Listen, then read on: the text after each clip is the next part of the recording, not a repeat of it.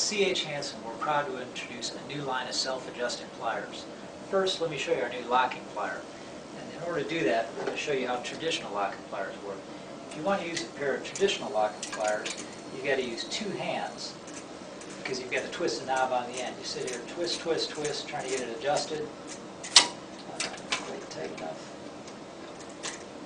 You're locked on. Now, if you want to grab a different side, you've got to sit here once again and twist, twist, twist until you get to the right thickness, and you're locked on. Now, let me show you the lockjaw way to do it. With lockjaw, with one hand you can grab onto any size. No twisting, no adjusting.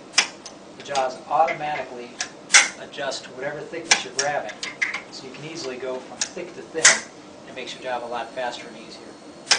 With lockjaw locking pliers, we've got a full range of pliers as well as a range of welding plans.